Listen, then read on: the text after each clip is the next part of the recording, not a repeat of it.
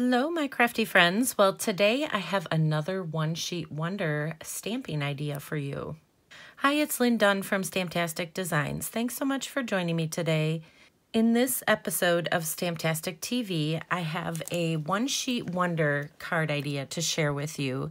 So we're going to stamp one sheet of cardstock to create 4 different cards. Now, the cool thing about this one-sheet wonder is that you can stamp it in either portrait style or landscape style. So I'm going to show you how to do that. Now, the cards feature the Daisy Garden stamp set from Stampin' Up.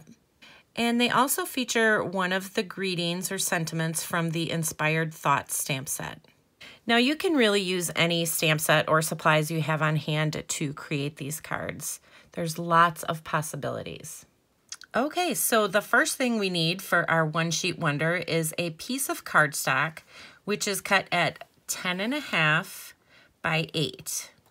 So this is very similar. The template is very similar to the one-sheet wonder that I shared with you before. However, how we're going to stamp this is going to be different. So the first thing you're going to do is you're going to take your cardstock and you're going to slide it into your paper trimmer at the 4-inch mark.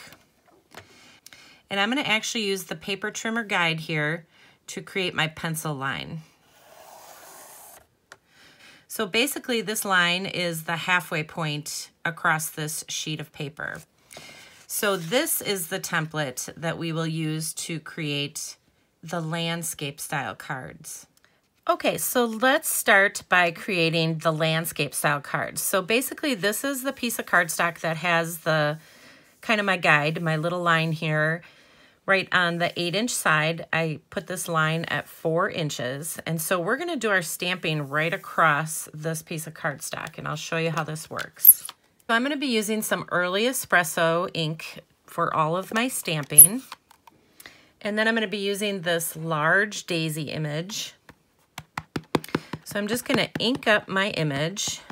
I'm going to stamp right across the bottom, and I'm going to make sure that I don't go over this line. So you can go as close to the line or as far away from the line as you want. So the closer you are to the line, the less room you will have for stamping an image on here, a greeting. But I'm going to go close to the top line, and we'll put it right about here. And you're basically just going to stamp all the way across. So I'm going to line this up again and stamp the image. And then we will stamp it one more time.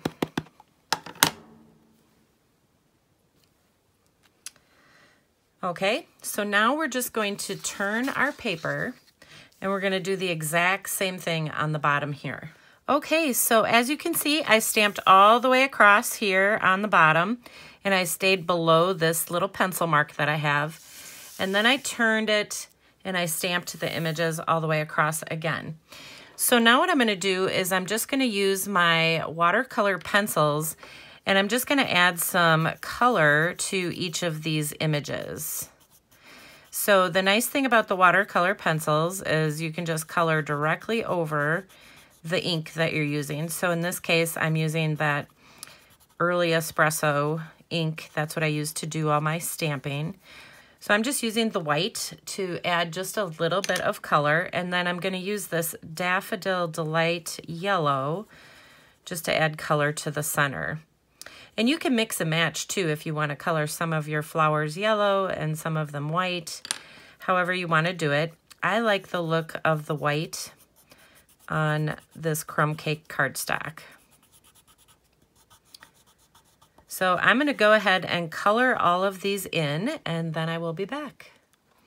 Okay, so far I have colored one half of the sheet, but I just wanted to show you the difference. So this is what it looks like without the coloring, which it looks pretty that way. But when you add the little pops of white and that little bit of yellow in the center of each of the flowers, it just makes everything pop and it just looks so beautiful. So I'm going to finish coloring the rest. Okay, so I have all the coloring done, so look how beautiful that is. I just love that look. So we are ready to cut this to create our cards. So cutting this is pretty simple. We're just gonna cut it in half on the 8-inch side, and then we're gonna cut it in half on the 10.5-inch side. So we'll start with the 8-inch side. So we're just gonna line it up at 4 inches. The edge over here is at 4 inches. And you're basically just gonna be cutting across your pencil line. So that will create 2 pieces that are 10.5 inches long. So we're just gonna cut these in half. So we'll line it up at 5.25 inches, and we'll just cut these in half. And then these are the pieces that we will use on our cards. So there we go. Okay, so here are the pieces. So you can see from stamping all the way across, all I did was just cut it in half, and now I have 2 little pieces to use on my cards. So we're gonna make 4 cards with these. Okay, so now we are ready to put the cards together. So we already have our pieces stamped and colored. Then you will need 4 card bases. So I am using just the Early Espresso for my card base. And then you will also need some greetings. So I just stamped some greetings on some little rectangular shapes using the Early Espresso ink. So that's what I'm going to use to put these cards together. So I like to put my cards together kind of in an assembly line fashion. So I'm going to put all of these pieces on my card bases first, because once you have everything stamped and cut and ready to go, it's pretty easy to do the assembly.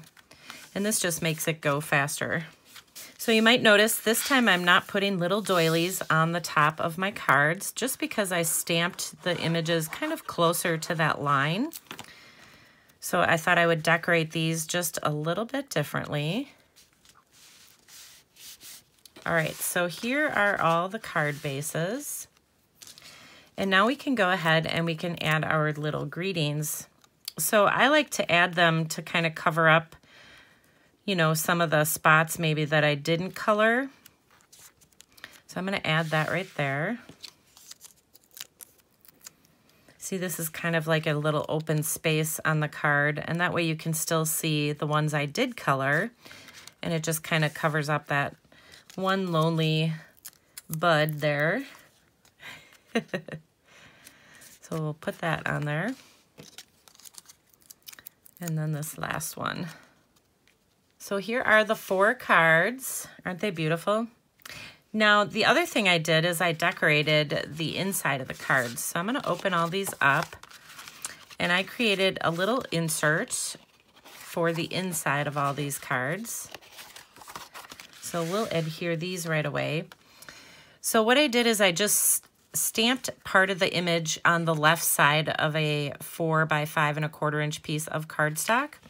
And so this is going to go on the inside of the card. And of course, it matches the outside of the card, so it looks just gorgeous. So let's go ahead and put all of these on the inside of the card. All right, so here are the cards. This is the outside, and then just a fun little inside decorating idea. So they turn out absolutely gorgeous. And then, of course, you can embellish them with anything you want. I'm going to add a couple little pearls to this, and that's it. Now, if you want to stamp your greeting directly on the cardstock, just stamp your little daisy images down a little bit from that top line, and you'll be able to add your greeting or sentiment on the front. Okay, let me show you how to make the portrait style. Now, if you want to create the portrait style cards, then you're just going to turn your cardstock to the 10.5 inch side, and we're going to line it up at 5.25 inches. And this time I'm going to place my pencil mark across the center here at 5.25 inches. So that's going to be my line for creating the portrait style cards. So for this card, what we're going to do is we're going to stamp along this direction. So we're going to be using more of the stamped image. And then we'll ink up this large daisy image just using the same ink. So I'm using that Early Espresso ink. And this time we're going to stamp this up farther, but we're still going to stay below that pencil line that I made. And this time we only have to stamp it twice, Whereas before, with the landscape style, we had to stamp it 3 times. All right, so that's what it looks like on the one side. Then we'll just turn the other side and we'll do the same thing on the bottom here. Okay, so now we are ready to add our color. So I'm gonna go color this and I'll be right back. All right, so here is what everything looks like colored. Again, I used the white and the yellow of the watercolor pencils, and this is Crumb Cake cardstock, so it's just gorgeous. All right, so we are ready to cut this up now. So the first thing we will do is we will just cut down this pencil line. So just line it up at 5 1/4 inches, and that should be your pencil line. And then just make the cut. So you will end up with 2 pieces here that are 5 1/4 inches wide, and now we're gonna cut them down to 4 inches. So we want 5 1/4 by 4. So we'll just cut this right here at 4 inches. And then you have just a beautiful little decoration for your card. So it's 4 inches by 5 1/4.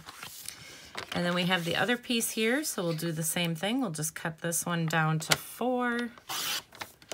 And then we have another piece. Okay, so here are the pieces that we have to create our cards. So basically they're just 4 inches by 5 1/4 inches, each piece is. And so we are ready to do the assembly. So again, I have 4 pieces of early espresso cardstock for the base of my card. And then I have the pieces we stamped and cut already. And then of course I have some more greetings that I stamped on these little stitched rectangular shapes. All right, so let's go ahead and create these. So again, I'm just gonna adhere all of these pieces to the card bases first. Okay, so I have all the cards adhered together here. So now we are ready to put on all the greetings. So this time I'm gonna put the greetings down towards the bottom. So probably off to the side a little bit. So it's kind of in between these daisies down here on the bottom.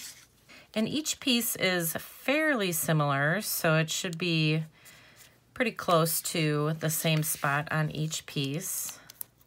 But you can mix and match your little greetings here. You can put them in different spots on your card if you want to make them each just a little bit different. But I'm gonna make all of mine the same. So there we go. So that's what our cards look like. And then okay, so I have finished assembling the cards. So I assembled everything on the front, and then I just added some pearls just to kind of dress it up a little bit.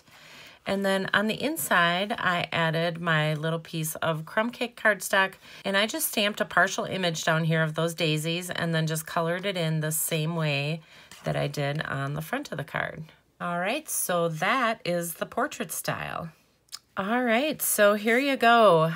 These are the 2 different style cards. So you have your landscape style and your portrait style. Basically, I created them the exact same way. The only difference is the way in which I stamped the cardstock.